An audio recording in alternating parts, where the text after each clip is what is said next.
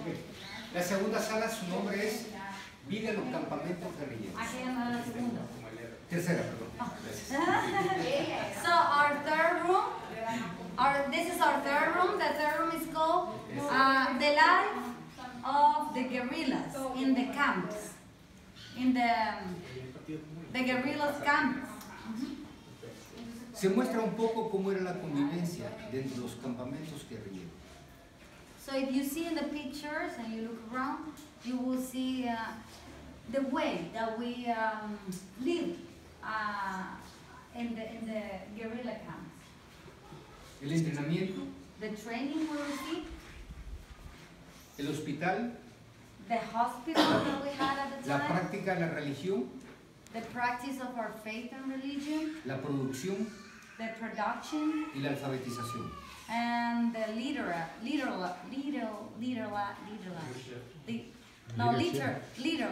when you, someone is illiterate, Illiterate. illiterate, yeah, when someone is illiterate, you teach them, no? Yeah. Literate. Literate. Yeah, it's hard to remember. Literate. Todo eso existía en un campamento guerrillero. So all that existed in our guerrillas camp. Niños huérfanos que quedaban después de una masacre, Orphan kids that were left behind after a massacre occurred. dos altos oficiales que desertaron del ejército y se unieron a la guerrilla. Also people or soldiers who give up from the militaries and then they join the guerrilla. Compañeras que fueron capturadas por la Guardia Nacional, You also can see pictures of some of the women who were captured by the guards. torturadas y violadas, Those women who were tortured and raped. y posteriormente fueron liberadas. That after that they didn't kill them, they just freed them. La Let guerrilla, them be free.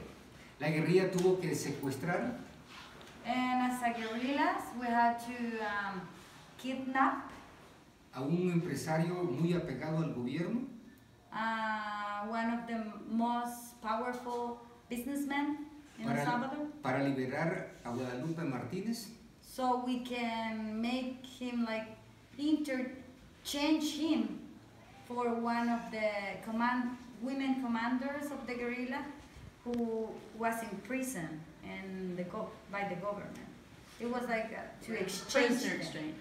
y para liberar a Nidia Díaz, So to liberate that woman that is in that picture, that is smiling, Nidia Díaz, se secuestra la hija del presidente Napoleón Duarte.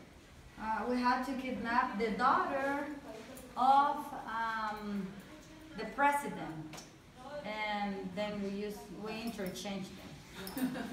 Y se cambia por ella. We interchanged them, no? Las medicinas que fueron utilizadas por médicos nacionales e internacionales The medicine that you see in that corner was used by international doctors and national doctors.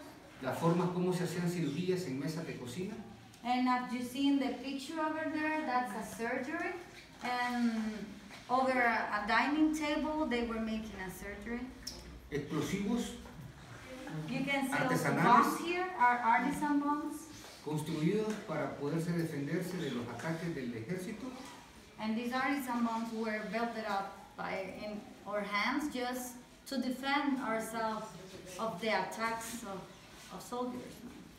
las primeras armas que vinieron de Nicaragua a El Salvador en el 80, These are some of the first guns, weapons that we received from Nicaragua in 1980s.